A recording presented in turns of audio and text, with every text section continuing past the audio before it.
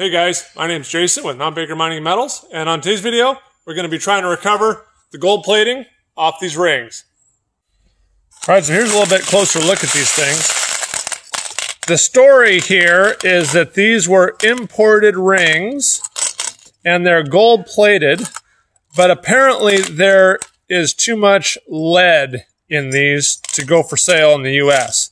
And so, supposedly, they're gold plated. I don't know if that's 24 karat or 14 karat or what, but there's supposed to be about 1% gold in these, about 50% lead, then about equal parts copper and nickel.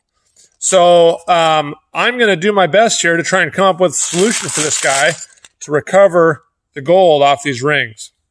All right, so the first thing we're going to do is we're going to try and do kind of a faux assay on these things. And so I'm going to take a couple of them and I'm just going to cupel them in our furnace and try and oxidize all the base metals and see how much gold, see how much our gold button weighs. So to get these things weighed, I just want to weigh a couple of them, make sure they're all about the same weight. It doesn't look like they are. This one's 5.8 grams or so. This one is 5.5 grams. Try another one. 5.6 grams. All right, so they're all a little bit different weight, which is concerning. You'd think if they were just producing these rings mass, they'd all be the same weight. But let's take, I don't know, 3. How much do we have here? 16.7 grams. I'll try and cupel these 3 rings and recover the gold off them, and then we can do our calculations. So 16.7 grams, we should end up with 0.167 grams of gold, a little gold bead from these 3 rings. So this is called a cupel, spelled C-U-P-E-L, and this is something that fire assayers use for recovering the gold when they assay gold ore. And what we're going to do is we're going to use them to oxidize all the base metals and get our precious metal bead. So I'm going to mix some bismuth in here with these. The bismuth is going to melt. It'll alloy with the rings and it'll form a liquid molten puddle in the bottom of this cupel. We're going to get it up to about 1800, maybe 1900 degrees with the nickel. And at that temperature, the bismuth oxidizes in the air in the furnace. The oxides become molten and flow off the bead that we create, or the button, the molten button here, and they're absorbed by this cupel, and the molten liquid metal stays impervious to the cupel is impervious to the metal. So the liquid metal stays, this thing absorbs the oxides, and as the bismuth keeps shedding its oxides, it takes with it the copper, the lead, and the nickel, hopefully, and we will end up with a little tiny gold bead in the bottom of this cupel when we're done. So I'll get the furnace over there set up, and we can see how that thing works. All right, here's our haggard little electric furnace here, and I'm going to place our cupel in there, empty. And you want to get it warmed up and dried out as best you can before you put any metals in there. So I'm going to get it up to temperature, probably about 1700 degrees, and then I'll place our 3 rings in there along with some of the bismuth, and we'll show you that process and show you how it melts down and oxidizes the base metals away.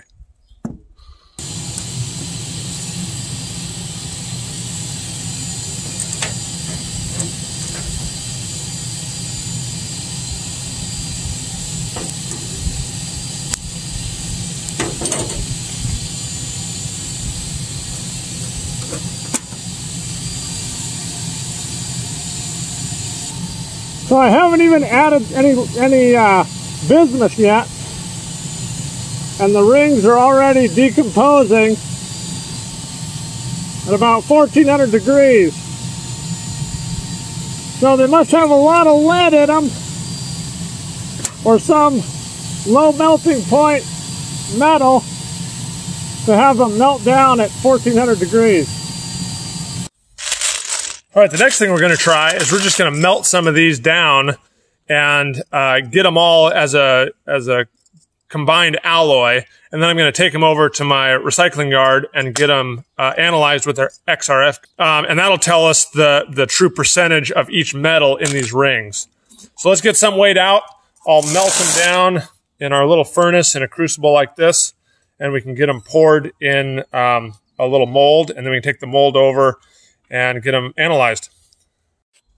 All right, we've got just over 67 grams in here. So we'll get it in the furnace and melt it down and see what we get. All right, here's the little furnace we're going to use. This is just a wrap of KO wool held together by some baling wire and some KO wool on top. I got some fire bricks down there in the bottom that hold our crucibles. I've got a little injector here. This black hose goes up to a propane bottle that I keep in water when I'm running. That helps keep the ice off and keeps the propane moving. And this blue hose goes up to a little shop vac I have set up as a blower to introduce more oxygen in so you can get complete combustion. And this thing gets up to about 2,300 degrees Fahrenheit. And it hopefully will easily melt the stuff or rings. That alloy with the 50% lead over here we got, supposedly, should have a low enough melting point, even with the nickel, that the alloy will melt below the temperature that we're going to reach in our furnace.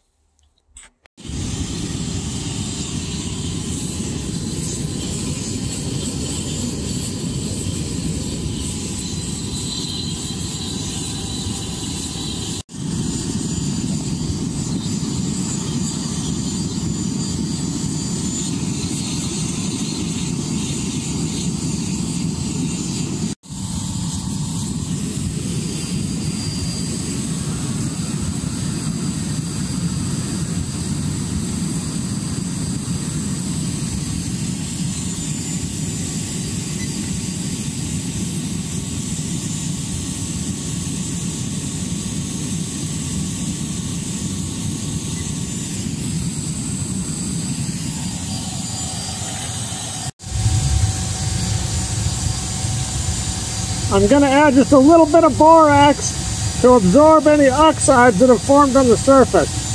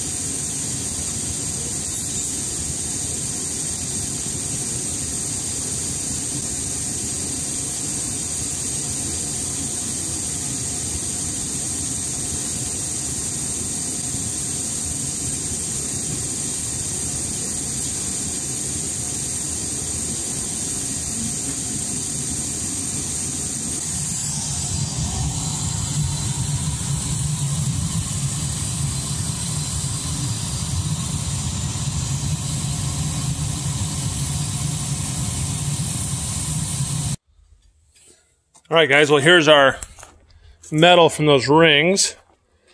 And the little borax cover looks like it's turned kind of red. But it was wild to look down in the crucible. You could see right through the borax cover. It was completely clear. And the metal there was bubbles forming on the top of the metal. I don't know what that was, but that was pretty cool. I've never seen that before. So let's just turn this cone mold over. There's our little metal pyramid. I'm gonna look here, and I'll get that borax slag chipped off of there, and we'll see what we got here. But I'll get this kind of cleaned up a little bit and get a fresh surface. I'll sand or grind down a little bit on one of the surfaces, We'll take it in and get it zapped with the XRF gun and see what metals are in there. All right, so I'm just taking this little hammer and I'm just chipping off the cover, the borax glass on top. And it gives us a real nice, pretty shiny finish.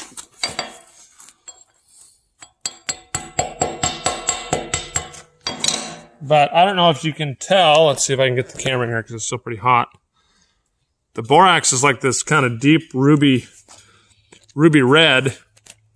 And what happened was whatever oxides were forming on the top of this metal puddle in the crucible were absorbed in the borax that I put in there.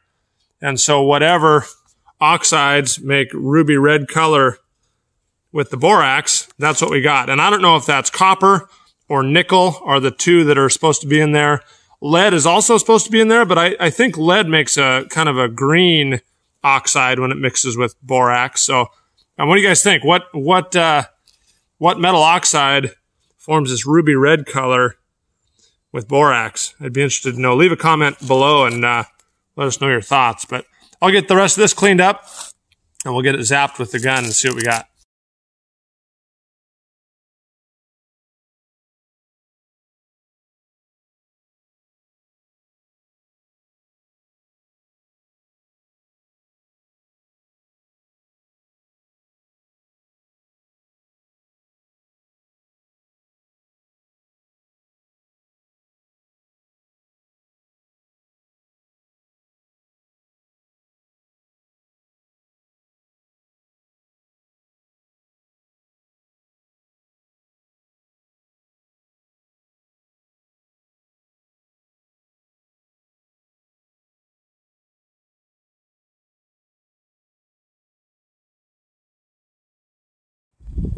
All right, so we're up over our 1800 degrees Fahrenheit. I think our metal puddle should be all molten by now. Yeah, there it is. You can see the cupel is turning a darker color. That's where it's absorbing the oxides.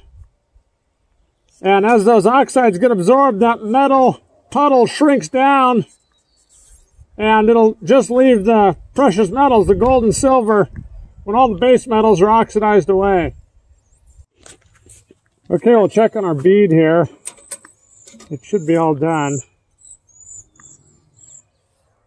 I don't know if you can see it in there,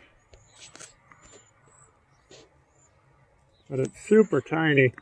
Let me pull it out and we'll take a look at it and get it weighed.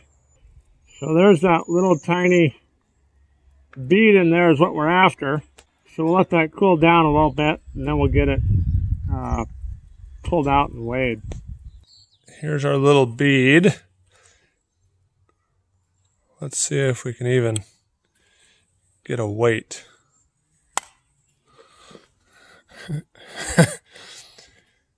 0.005. So 0.005. The other thing is, I don't know if you can tell. Let's get in here a little closer. It's not very gold colored. So I don't know if there's silver in there as well. We didn't get any silver show up on the XRF, but let's just assume that it's all gold, and we'll do some math and figure out how much gold's in there. That 0.005 grams. Okay, so check my math here. I did 16.7 grams for what we had in our original rings. And we have 0.005 grams of assuming pure gold, which I don't think it is. And I did that math. I ended up with 0.03% gold by weight. So thanks guys for watching. 0.03% gold is not very much, but if you had enough of those rings, it might be enough for you to go after. And I might keep playing with them and maybe in the future do a video on trying to deplate the gold plating on the surface. So thanks again for watching. Hope you enjoyed it, and we'll see you on the next video.